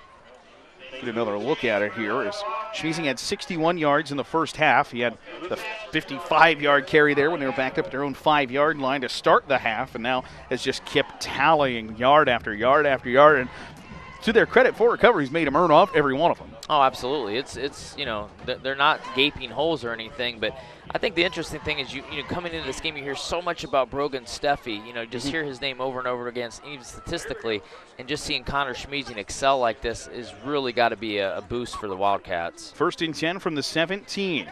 And off to Schmeezing once again. Schmeezing is off to the races. Can be brought down by Guggenbiller. Reese Guggenbiller brings him down at the 4-yard line. The touchdown saving tackle by the junior, but another 10, 13-yard carry here by Schmeezing. There's another level, a little burst, especially when he gets back. He gets into linebacker level where he kind of puts it into a higher gear, and you can see him accelerate. I thought he was going to break that one there. It was a nice saving tackle there, but Connor Schmeezing is making a name for himself. Upcoming play is the 9th of the drive here for the Wildcats. 1st and goal from the 4 with the clock continuing to tick here at Minster. Steffi with Schmeezing behind him. Frimmel lined up as the wing. Schmeezing, the handoff, Schmeezing, the 4-yard touchdown run. Put another one on the board for Connor Schmeezing from 4 yards out. And Minster extends that lead. I think you've given it to him so many times on that drive that you had no choice but to give it to him as well. And you not only got to give credit to Schmeezing for doing just a great job today, but offensive line just doing an awesome job of blocking and making holes and getting guys moving and giving him the opportunity to see the hole and run through it. Now Minster went for 2 out of this field goal formation one time. If they were to do so and convert, it would get to the 30-point lead, and instead they'll kick the extra point. It's up and good from Steffi to make it 43-14. Minster with the advantage over Fort Recovery here in the fourth quarter on WOSN. The scoreboard tonight presented by Wabash Mutual Telephone, proud supporter of Mercer County Athletics, as the Minster Wildcats have a 43-14 lead over the Fort Recovery Indians on the Wabash Mutual Telephone scoreboard. Not only is the Minster Wildcat warm, John, he's got some moves down there too. That's Well, I'll tell you what, you know, going into this game, we had great 60-degree weather, and it was nice to be down there pregame. But like you said, Garrett, I think it's cooled down a little bit, and that suit might be the best place to be right now in this stadium. Once the sun goes down, it gets a little chilly around here as the kickoff is sent away deep. Atchison, another return for the Fort Recovery Indians. Atchison up the middle of the field, out to the 40-yard line, and Atchison, who's not, listed as a returner, who's just one of those upbacks, has got the football 5 or 6 times on those kick returns and has done a nice job returning them. Yeah, he has, and they're trying to keep it away from their normal returners, and he's had quite a few kickoff returns tonight, but he's done a good job of protecting the football. Typically, that's the concern when those guys that aren't used to returning the football, that can you take care of it? He's done a really good job of doing that. So with 9:57 to go in the fourth quarter, Ramel is back in the gun. Ramel lets it fly to Holman as Holman spins out of a tackle out to the 47-yard line. Gain of 7. And that's one thing we really haven't seen Fort Recovery do a lot tonight was their screen game. I mean, we've seen them try to throw to all different levels of the field. And then try to establish a run game, but they really haven't had much of a screen game, so it's kind of nice to see them try to do that at this point. Got an injured Wildcat down on the field as we'll step aside. 10:05 to go, 43-14 to score here on WOSN.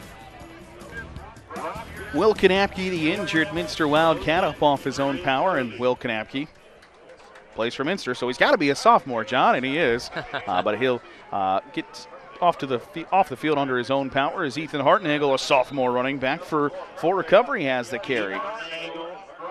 And I think Fort Recovery, this game is probably out of reach at this point as far as coming back and winning. But what Fort Recovery has done is they've kind of done some things that have given them momentum and established a future, something to build on. They haven't panicked. They haven't started running trick plays and all kinds of stuff that they've really tried to come out and command the line of scrimmage. Under 9 minutes to go. Ramel rolling to his left.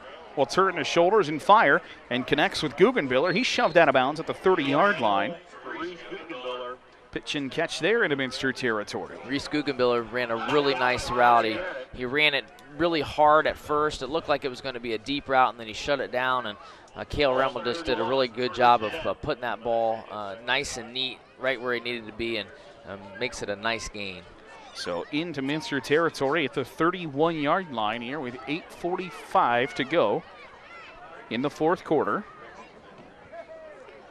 Ramel in the gun. Hartnagel to his left. Ramel now steps up in the pocket and will tuck it and run to the 30. Try to get to the 25 before he's picked up and driven backwards. It's kind of an interesting route concept. The 2 outside guys went deep, and the 2 inside guys kind of went short. And Cale Ramel, he didn't really take much time to look at the defenders. I'm not saying that it was a called run, but it looked like he was going to look at one guy, and if it wasn't there, he was going to take off and try to get yards. Connor Garrett in on the stop for Minster. First time we've called his name tonight, the senior linebacker. He'll bring up 2nd and 6. Fort Recovery, the 27-yard line. Ramel, the handoff to Hartnagel, looking for some room. Spun down to the 25-yard line. Brady Wolf, the tackle for Minster, but it's more positive yardage there for Ethan Hartnagel.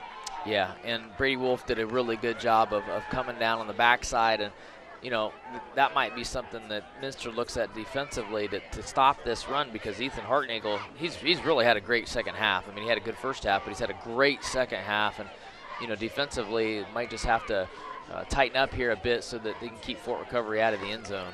3rd and 5 for the Indians.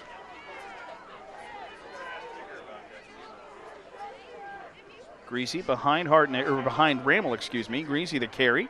Has to get to the 22-yard line, very close to the first down.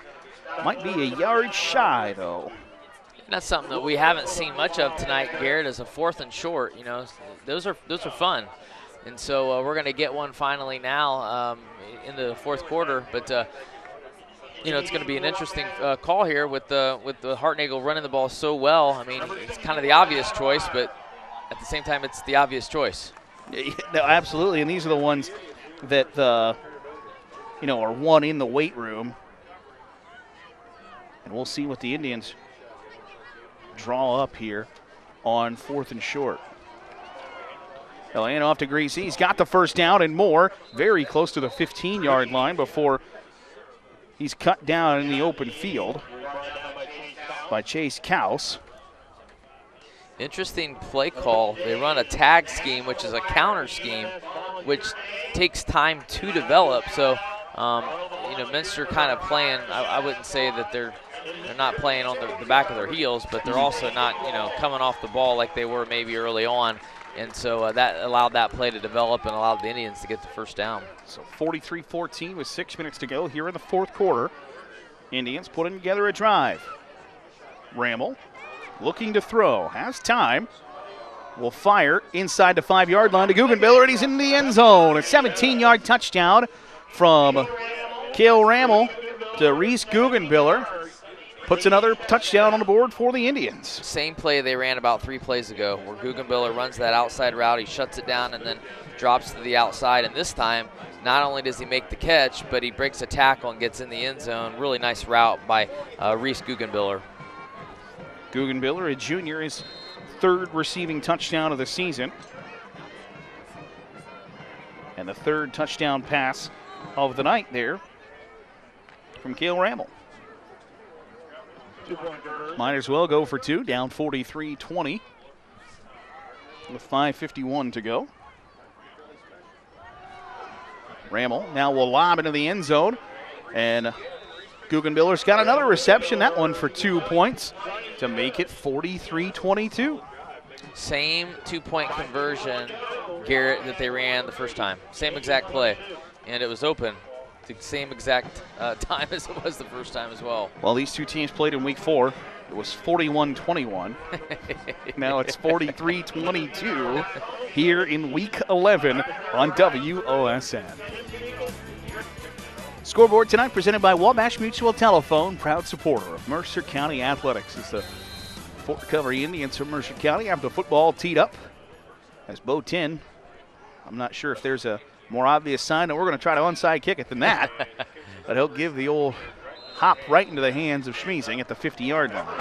Yeah, they played the hands team perfectly there, Minster did. And nice job by Fort Recovery to give it an onside kick. It's a good time to do that, especially being down this late in the game. Well, and really, you know, at this point, you're down 43-22. You spent all year practicing your onside kicks. You've spent all year practicing your reverse passes. You might as well go out there and throw it around, have a little fun. Yeah, have a little fun. You know, and you hate to say this, but if you're Fort Recovery, I hate to say that you're probably thinking, what if? Because what they've done here in this second half with the running game and slowing the clock down, I mean, they've outplayed Minster in the second half. So you hate to say what if, because I think if this, you know, they could have done that in the first half, this would be a different ball game. Steffi, with Schmiesing behind him, will hand it off. Schmiesing the carry. Hit at the line. A gain of 2 for Schmiesing on first down. And I think if you're Minster at this point, you're grinding out yards, but you're trying to grind out this clock. You definitely don't want to get anybody hurt at this point. You know, looking at next week's game. You know, you got guys that you want to make sure are healthy. We've seen a couple guys go off the field already, kind of limping, but nothing major. So I think you want to eat up as much clock as you can, but you want to end this on a positive note too. Looks like the Wildcats will move on to play Mechanicsburg, who had a hearty lead over Lockland in the first half, where Mechanicsburg and Minster played a barn burner of a playoff game back in, I think, 2014, where it was 42-41, where Minster ended up, winning in overtime and going on to win the state championship that year. So rematch there with the Mechanicsburg Indians probably on tap for Minster. Yeah, and Mechanicsburg, been able to face them several times in my career as well, and they're a well-coached team, and they're always tough. They have about 25 guys on the team, and all 25 are really good. So, if Minster can get out of here with the win tonight, they're going to have a big test next week. Another carry by Schmiesing there brings up 3rd and 1 with 4.5 to go in tonight's ball game. As Steffi will be in the gun, this time with Bergman behind him. And they'll hand off to Bergman. He's right at the first down sticks. And I believe he's got it.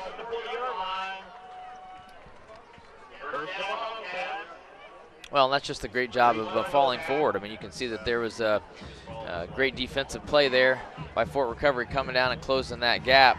But at the end of the play, you can see that he fell forward and got the first down and giving him a new set of downs, and more importantly, keeping that clock moving. So the ball spotted right at the 40-yard line as Brogan Steffi directs the offense. As the play clock continues to tick with 10 seconds remaining.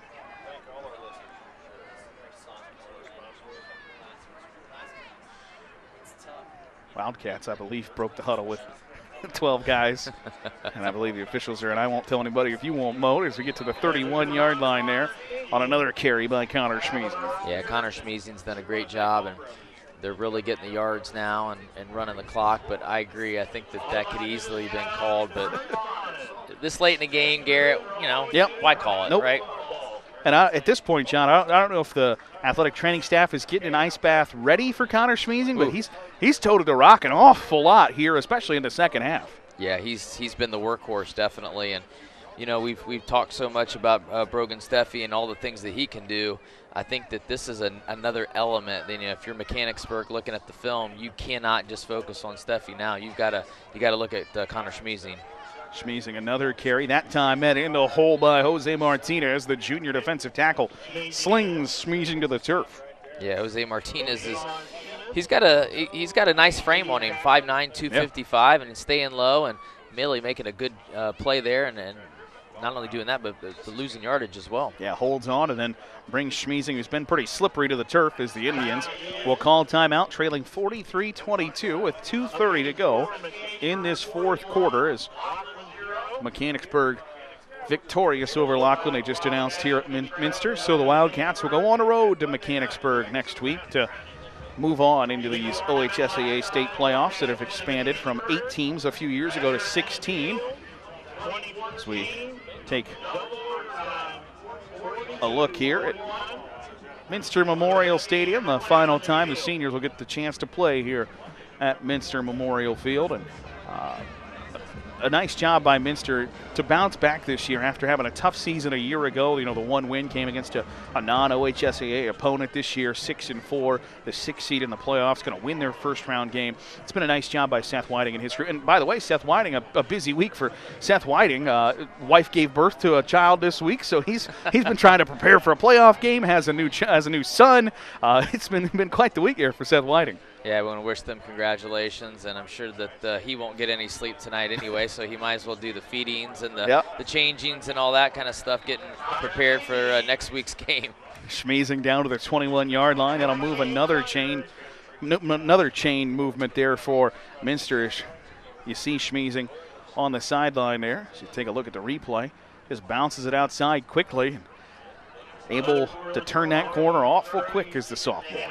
Yeah, and you mentioned it, Garrett, them bouncing back from a tough season. And, not only bouncing back from a tough season, they came off a coaching change and a tough season. And that's just very tough. But this sophomore class, not only a sophomore class, but really a lot of credit to the senior class, because they've been resilient enough to stick with it and get in to believe in Coach Whiting's system and stick with it. And it's paying its dividends right now. The handoff to Bergman. Up ahead, inside the red zone to the 18-yard line. As Justin Bergman gets another carry. Bergman, a 5'10 junior, had 2 rushing touchdowns coming into tonight. As Fort Recovery will take another timeout. We'll take a look at the bracket here in Division 7, Region 28 after that instant replay where you see Minster's going to move on to play Mechanicsburg. Fort Loramie victorious over St. Henry as the Redskins put up the St. Henry Redskins put up a fight there in the first half, but Fort Loramie pulls away, and then they'll play Southeastern Charleston New Charleston Southeastern, I believe is their name, but they'll have a decent trip to Fort Loramie next Friday night. Yeah, and this is, we talked about earlier, but this is an interesting bracket. Region 28's got some really good teams, and Fort Loramie is a team to watch. But this Mechanicsburg-Minster game is going to be a game that I find very interesting because Mechanicsburg is always very good. They're always winning their league, and they're always very highly ranked. But the thing about Minster is they play in the MAC. And that's just the kind of the thing that you can't calculate in. These, their record might be 7-4, but when your losses are to Marion Local and Coldwater and Sales. Exactly. I mean, it's just like, that you can't really look at that record and say, well, they've lost 4 games. We should be better than them. 90 seconds to go in this fourth quarter as Bergman takes another handoff from Steffi into the arms of Reese Wendell. Freshman linebacker with the stop. And one more timeout called there by the Fort Recovery Indians. Get a look at the replay here.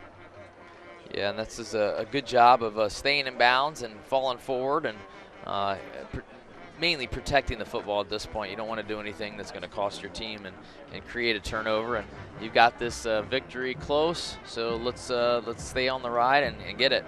Take a look at tomorrow's schedule here on WOSN. You got college football live between Adrian and Albion up in Michigan. Liberty Benton and Archbold in a playoff matchup. Another 9-8 matchup. Pandora-Gilboa on the road at Upper Scioto Valley. And then next week on WOSN, you see Wauseon and Van Wert, as well as Ottawa Glandorf Miller City in the district finals, and Kalida Ottoville in boys soccer in the district final as well. And then you got regional soccer semifinals in Wapak. You got boys regional soccer semis. We're deep into the tournament trail here on WOSN. So Steffi goes back into shotgun. Bergman behind him. Leading by 21. Steffi, play action, firing, throws it right into the breadbasket of Devin Webker for the score. A 15-yard touchdown pass from Brogan Steffi to Devin Webker. Extends the lead for the Wildcats. Well, in this situation, you can say, why are they throwing the ball with that amount of time? But here's the thing, Fort Recovery just took 3 timeouts. I was going to say, you're taking timeouts. You're taking timeouts, so I give Minster credit for, being aggressive there and going after it and trying to score because, there's no time, there's a little time left on the clock, and they're going to be aggressive, and they're going to try to get the ball into the hands of their players. So the 15-yard strike from Steffi to Webker. Steffi on for the extra point. Up high, arching kick is good. Makes it 49-22, and that is the high score of the season for the Minster Wildcats, as you see there on the scoreboard on WOSN. Scoreboard tonight presented by Wabash Mutual Telephone, proud supporter of Mercer County Athletics. As the scoreboard says 50-22 between Minster and Fort Recovery. They'll kick it away. That one deep into the hands of Guggenbiller. Reese Guggenbiller will roll out to the 32-yard line with just over a minute to go.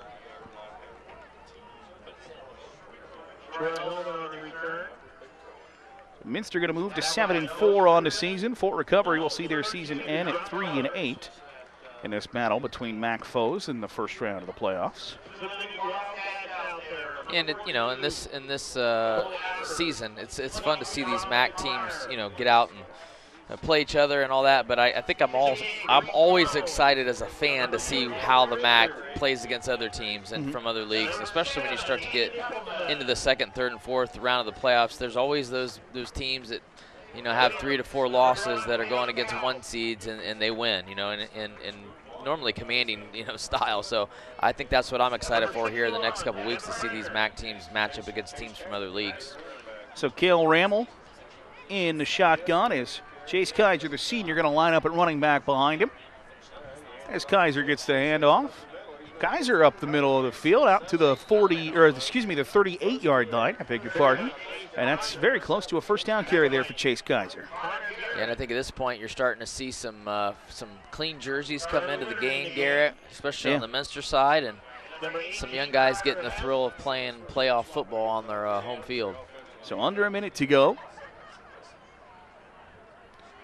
Kaiser will get another carry. Running hard, has the first down and more.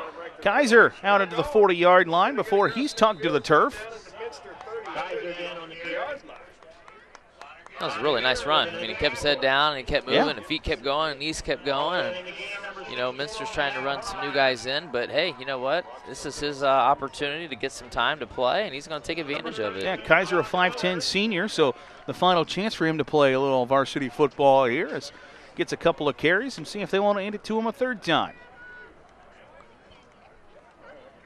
Kaiser gives it again. Kaiser off left tackle to the 33-yard line, so a gain of 7 there. And that will do it.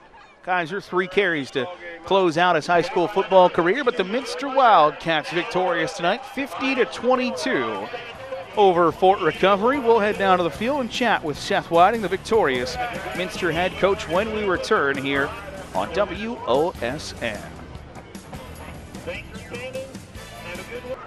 Back here at Minster, wrapping up a 50-22 first-round playoff victory for the Wildcats. I'm Garrett Seawright, joined with Minster head coach Seth Whiting. And Seth, you didn't play Connor Schmeezing a whole lot of running back throughout the year. You did tonight, and it seemed like it went pretty well for you. Yeah, he played outstanding. You know, he didn't have a ton of carries this year, maybe 20 or so, but we felt like it was time to make a little bit of an adjustment. And you know, a lot of it's hats off to the guys up front. Our fullbacks, tight ends, and offensive linemen played excellent tonight. You know, the times where we rotated and Justin went in at tailback, Justin was ripping off 7 8 yard runs too. So, you know, both those tailbacks played really well, but Connor had a heck of a game. You get to the playoffs, a lot of, you know, teams and coaches will talk about, you know, relying on their seniors. The sophomore class for you guys really stood out tonight. You got a couple of, you know, Niemeyer got 3 interceptions. The last one was a circus catch that you're not going to see many guys make, let alone a sophomore. But what can you say about your young guys who played a big role for you tonight? Our young guys have been excellent. That was, you know, our big concern when I took the program last year was our seniors and junior numbers were low last year. And we knew coming in we had a small senior class, you know, again this year was 7 of them.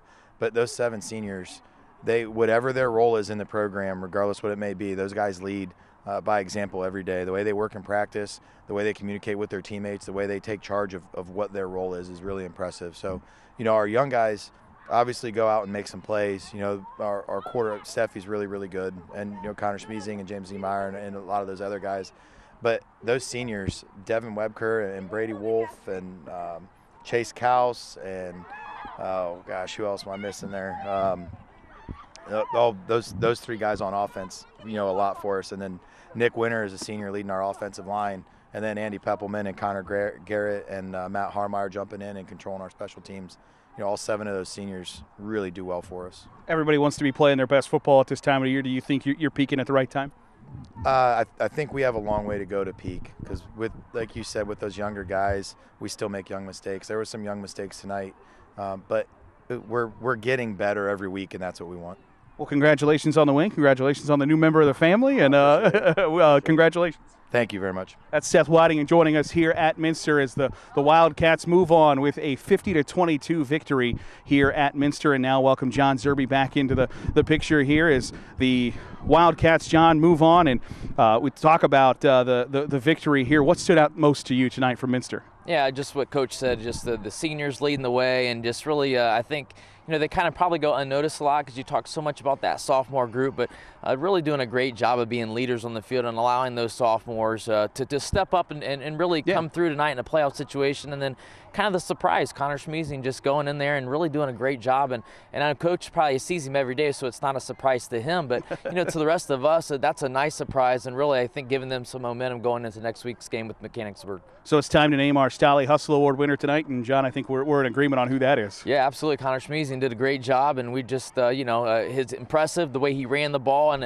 not only running the ball, but just kind of putting the load on his shoulders in the second half and really propelling Minster to a great playoff win. So for more of our WOSN Stolly Hustle Award winners, check out the WOSN YouTube page where you'll see the highlights from Connor Schmeezing's effort tonight.